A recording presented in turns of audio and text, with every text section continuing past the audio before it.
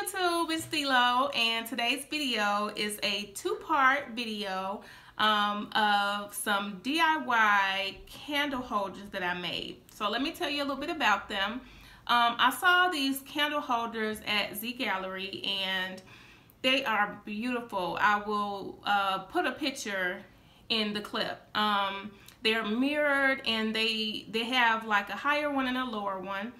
And I want to say that the smaller one starts at $39-40 bucks, and then the larger one is $50.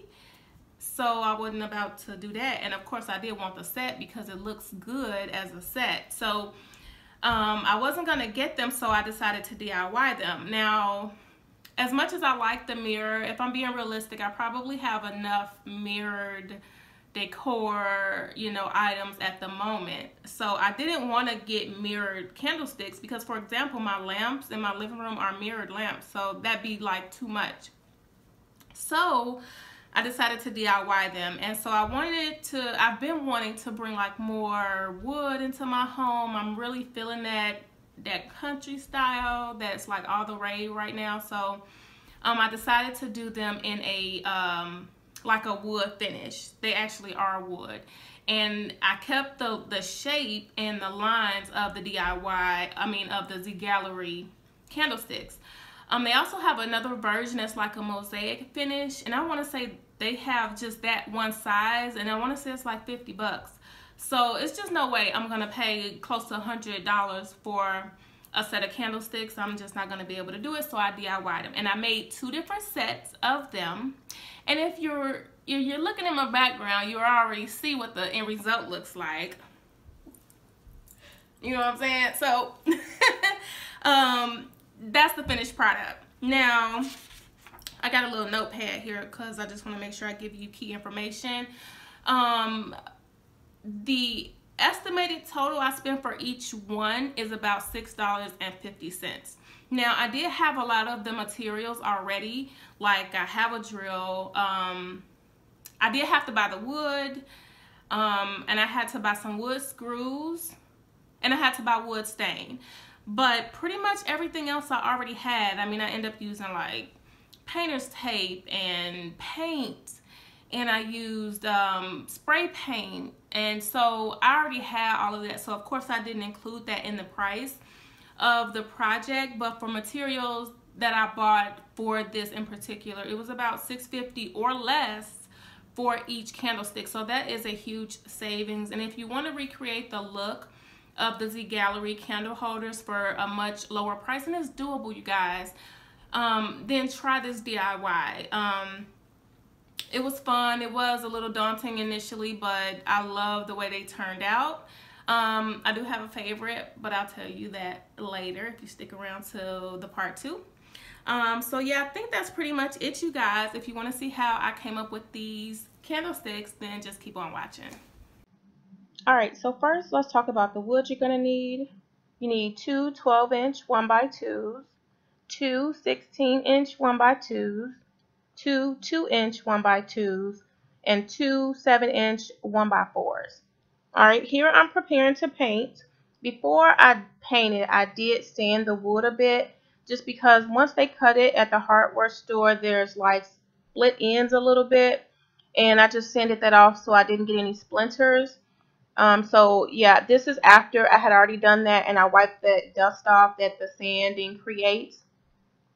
I did paint a total of about 3 coats, and so it did take a while because I had to kind of let them dry and flip them over. So this took a little bit of time, but I used about 3 coats total, and the paint I'm using is chalk paint by Folk Art. It just so happened to be what I had on hand. And then off to the right, you'll see the stained wood base that I'm going to be using. Well, after I got the wood painted white and I looked at them together, it didn't come together like I thought it would. I mean, I wanted a rustic country type of look, but to me, the wood base with the white sticks, it just was too stark. It was just too harsh on my eye. So I had to switch it up. And good thing I bought 2 sets of the wood cuts because I end up using a different base for this project. So you'll see that I'm kind of fondling with, you know, trying to get a feel for the look of it. And I just, it didn't work out for me. So I used a different base. Because I decided to go with a different base, then I had to rethink what I wanted to do with the top, or you know, the white candlesticks. So what I came up with was painting the bottom section of the candlesticks a different color. So here I am just measuring off, you know, the section I'm gonna be painting. And so for the larger candlestick, I measured off at 4 inches. And for the smaller ones, the 12-inch sticks, I measured off at 3 inches. So like the bottom quarter of each candlestick is what I taped off at so that I could paint that bottom section.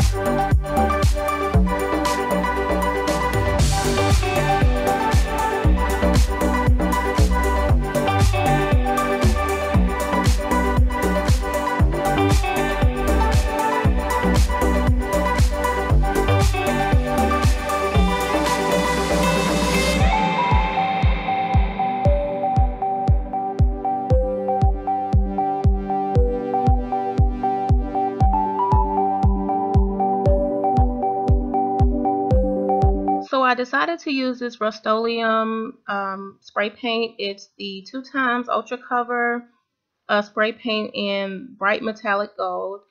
And what I noticed immediately after I started painting was that the spray paint did not adhere to the chalk paint. I could see it moving and running, and it didn't stick. So you probably can see it a little bit in the shot that like you can tell that the paint was heavier on one part of the stick versus the other because gravity was like pulling it down. So yeah, so what I had to do was go over it several times with a light coat of the spray paint, and over time it did stick. But in the future, you know, something I learned is that the spray paint or the metallic spray paint doesn't adhere well to chalk paint. So if you're gonna go with this plan or this look, then for the bottom half of your candlesticks, don't paint that part with the chalk paint. Leave that bare, or just go over it with a primer maybe, and do not use that chalk paint because you'll have a hard time getting it to adhere well. So I had this marble contact paper left over from a previous project, and good thing I kept it because it came in perfect for this project. So I just covered both of the raw bases with this paper, and it turned out pretty good. Alright, so let me explain what's going on the table. I've already drilled a hole in the bottom of one of my Bath & Body Works 3-wick candles, and I peeled out that rubber seal that's on the inside of the lid. And so here I'm drilling a hole in the middle of the second lid because the lids from the 3-wick candles are gonna serve as the actual candle holders for the candle holders I'm making. I hope that's not confusing, but as I put it together, you'll kind of see what I'm doing. And so I'm drilling holes here in the little white 2-inch 1x2s because I'm gonna be screwing the lid from the candle holder into that base with the help of these the bases from the wine glasses from Dollar Tree. So I hauled these in my last video, and the sole purpose of me purchasing those was for this project. All right, and so now I'm pulling in another candle holder, guys. Just stay with me because I really didn't have anything to use while I was drilling the holes. This was all I could find around the house so that I can have a workspace, so to speak. So I'm drilling holes in the lid, in the base of the wine glasses, and you do have to be really careful when you're doing that because it's plastic and it's fragile. So just take your time if you're going to use this in this project. I really couldn't think of anything else or find anything else, but I'm sure there are other materials you could use, but I just wanted to see if it would even work. So that's what I'm doing. So once I drilled a hole in the base of the wine glass, and I have the hole in the base of the metal lid, I am gluing them together and just making sure the holes line up because the screw is going to go through there to connect that part to that 2-inch white piece with the screw hole in it.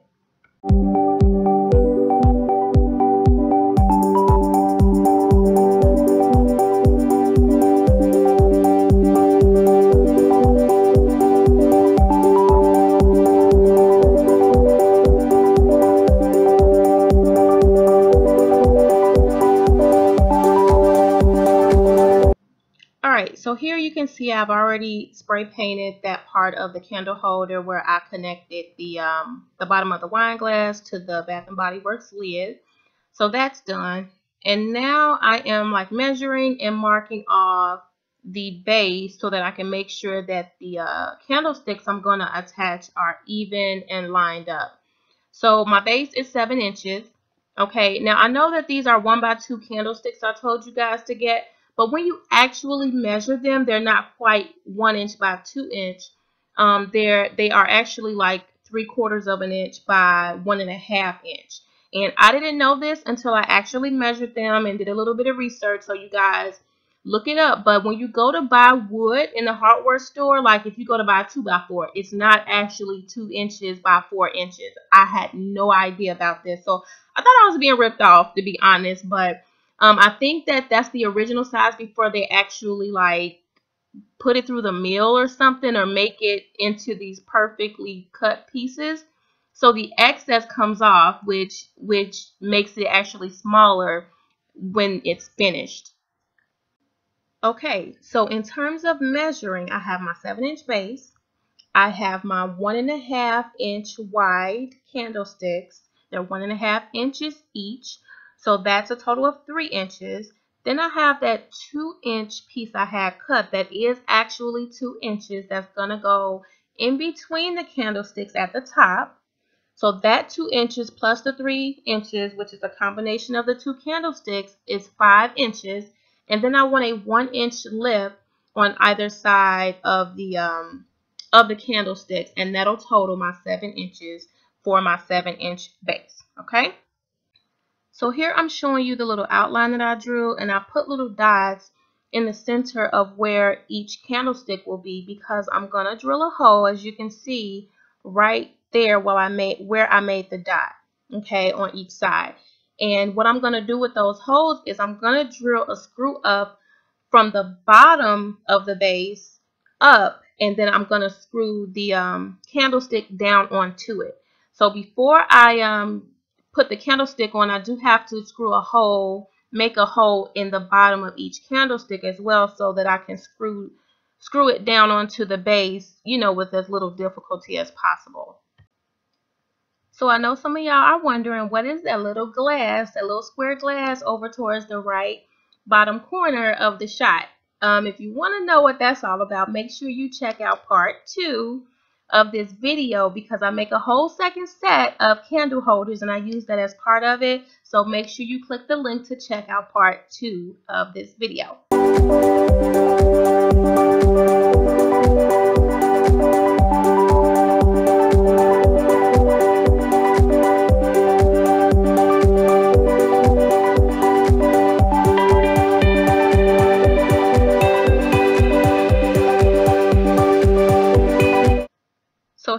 I'm getting ready to attach the Bath and Body Works lid that I spray painted to that white square that's going to serve as the top center of the candlestick.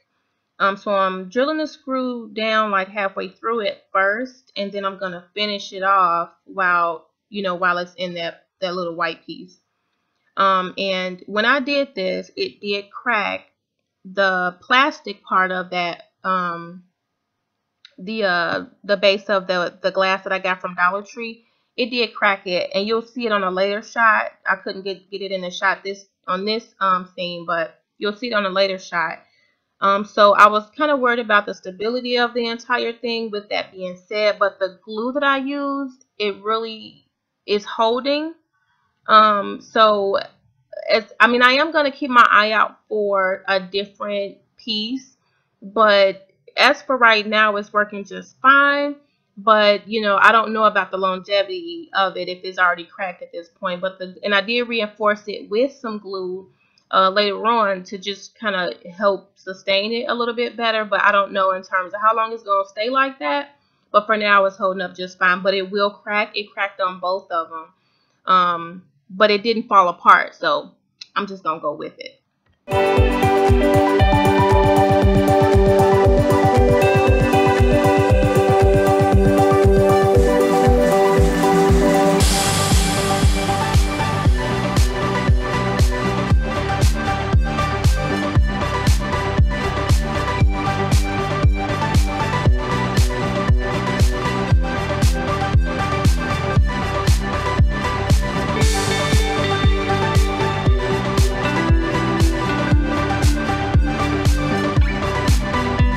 So here I'm just lining up that center top piece with the two candlesticks, on the side, on either side, just making sure they're all well put together and centered, because I'm going to take the drill and drill a hole completely through that first outside candlestick, not completely through, but up into the second and middle piece. Okay, and I'm going to do that on either side.